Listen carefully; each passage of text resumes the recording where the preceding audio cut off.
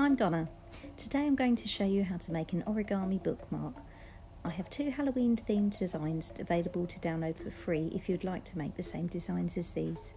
They were cut out from paper on a Cricut cutting machine, but these could also be cut by hand. Once you have downloaded the SVG file, import it into Design Space as a cut file. Add it to your canvas. Ungroup the elements by clicking on it, clicking on Arrange and selecting Ungroup. Highlight the top grey square and the 2 sides of the spider web and then click Attach on the bottom right of your screen.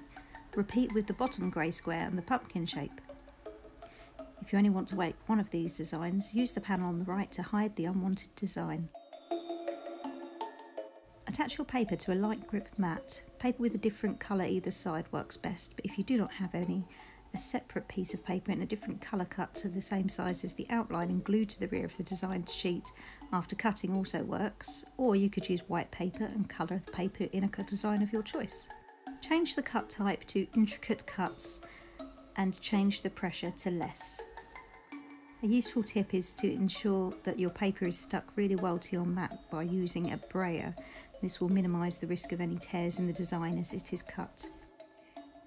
To fold your origami bookmark, the first thing you want to do is to fold your paper diagonally with your finished face on the outside. So for me, I am having the orange on the outside and the white back. So I will fold this downwards like this, taking care to really line up those bottom 2 corners.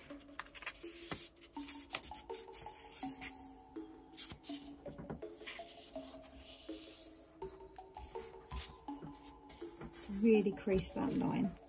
The next thing we need to do is to fold the triangle in half vertically and then unfold it again so we have a crease going down the centre. So we'll fold it again, lining up the corners.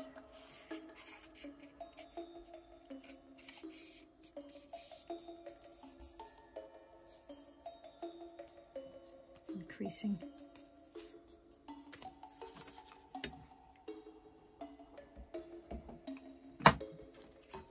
And then we'll open that up again. Now, the next thing you need to do is to flip the design so that the cut side is on your work surface and the point of the triangle is downwards. And then, as you can see, at the bottom we've got these 2 flaps. We want to just take the top flap and lift it upwards to the centre of the triangle and crease it along this bottom line.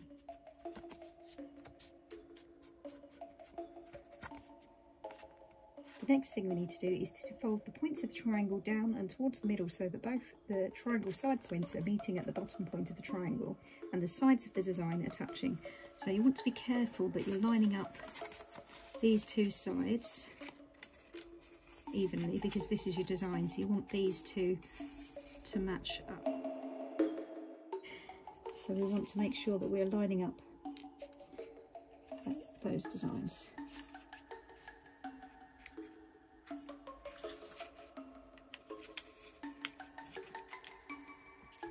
Paper I'm using is quite thick, so this is a little bit awkward to do.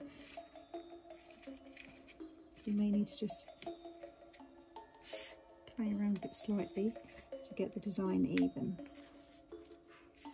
And then once you've got the design in the right place, you can go ahead and crease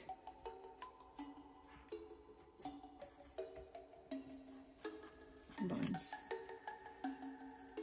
The next thing we need to do is fold the bottom points up to the top of the diamond shape to create a horizontal folding line, and then we're going to re-unfold them. So this one we are creasing up to, it's actually very slightly below because this is going to be inserted into the design. We want it very slightly lower than the top edge.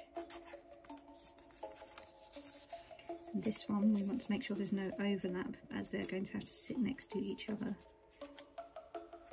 So just be careful that you're not creasing this too. You want to match up those bottom creases also so that it's nice and even.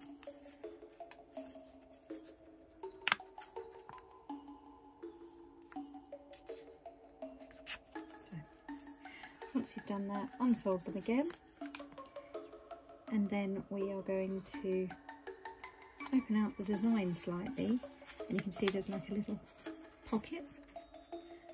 So what we're going to do is put these inside, back on themselves into the pockets. So it can help if you just recrease that line the opposite way, and then they should fairly easily just slide inside. Push them right to the ends, flatten out the design again, and then you might want to just repress all of your creases to help the design lay flat. And there's the design. That's a little pumpkin face. These origami bookmarks are a part of a set of different types of Halloween bookmark designs that I am giving away. Check out the linked video at the end of this one if you'd like more details on the cutaway skull design, cutaway Halloween words design, or the print and cut pumpkin design bookmarks. I really hope you've enjoyed this video. If so, please don't forget to like this video and subscribe to my channel to keep up to date with my future videos. Thanks for watching.